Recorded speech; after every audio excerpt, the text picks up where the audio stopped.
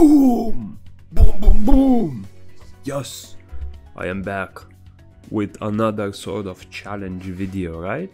So if you haven't seen the previous one, I've done a one team versus all 6 Path of Growth dungeons on hard mode level 2. That was sort of a success, I guess. I mean, the first 5 weren't too much trouble. This one was very low win rate, but I did do it with a single team. All I changed was the summoner element. For now, I did a different sort of challenge, so this time I tried to do the hero area mini bosses. So they were removed from here, but basically I'm talking about these ones, like the weekly ones that you hunt from the quest.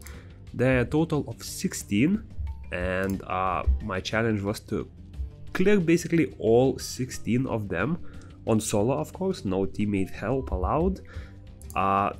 And the goal was to do it with a single team, and on top of that, I sort of made myself a challenge to first of all not switch my summoner element as well. And on top of that, I decided to do a free-to-play team, so no unobtainable net 5s, anything like that. And yeah, I did it. I managed to do it. This was the setup that I had. So water cleave. The second skill was a different one. It was the... where can we change it? It was this one because it was recently buffed, and the reason for water cleave is he sort of allows you not only to debuff the enemies but also offensively set them up. So this skill will lower attack, this skill will lower attack as well. On top of that, this has a chance to lower attack speed. So these two basically debuff the enemy a lot.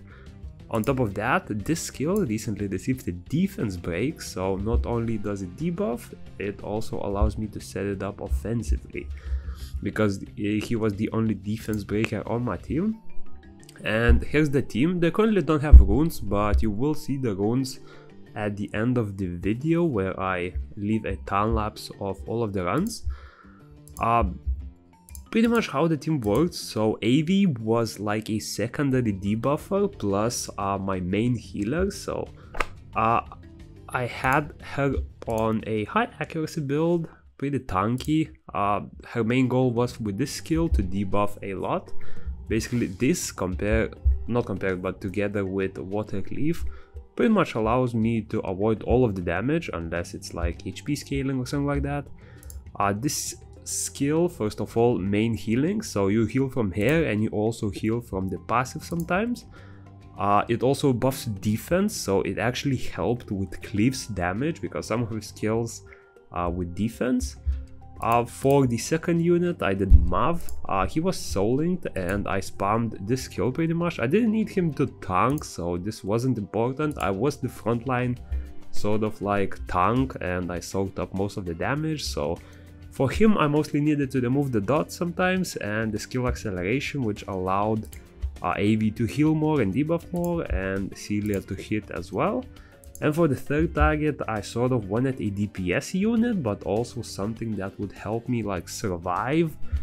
So I chose Celia, first of all because she's light element, so she will never be like weak to anyone. Like, she will be weak to dark, but she is also strong against dark, so she doesn't have like only a weak element, right? And to all the other 3, she is pretty much neutral, so that was like an obvious choice. I was gonna go light or dark regardless.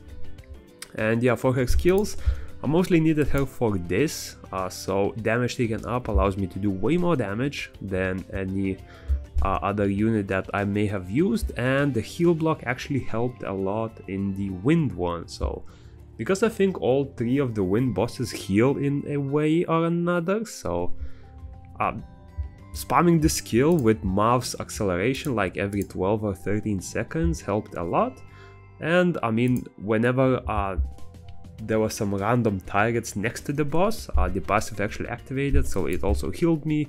It gave me more damage, gave me mana regen, it gave me regen up. So it just helped overall, especially for bosses like Yeti, for bosses like the whole first continent where there are a lot of random units running around. So yeah, as you can see, the team is working pretty decently. The only reason why I was able to do this is pretty much because the mini bosses were nerfed quite significantly ever since they turned from a 3-hour timer to a 5-minute timer. I noticed their HP dropped a lot. Like, look at that. Cliff is my only damage dealer, and he is also on a full tank build. He is not on a damage build, and you're just wiping those stages. So not all of them were this easy. I noticed that, I don't know if this is the case, but I think some mini bosses lost way more HP than others. Like for this boss, for example, his HP definitely dropped like 3 or 4 times at minimum. Whereas others, stuff like the Lich or the other like mini boss in this continent, didn't get nerfed that much, I think. But yeah, overall they definitely got way weaker. And with that, I was sort of able to complete this challenge because trust me, I would not have been able to complete it with the previous version of Elite mini bosses. And yeah, just pretty much finishing up with the first mini boss. As you can see, that one wasn't too much trouble. It's a shame that Elite mini bosses pretty much don't drop anything anymore. The drops got nerfed a lot. I mean, previously you could get like a tough leather and sometimes a rune if you got lucky. Now you get like 100 gold and 20 rune pieces or something. So yeah, those are not worth farming anymore apart from weekly quests. But yeah, apart from that, I'm gonna leave a sped up version of all of the mini bosses if you're interested to see. I mean, really is just an order battle against each boss.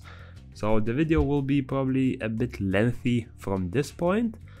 But yeah, I hope you enjoyed. I will try to think of more of these fun challenges to do for a few next videos. I mean, I'm really limited with options and what I can do, especially PvE wise, because I tried something like soloing raids, but I was only able to do first 2 of them, so that one's probably not coming out. But yeah, I'll see what I can think of. And yeah, if you're interested in checking the rest of the runs, keep watching, and yeah,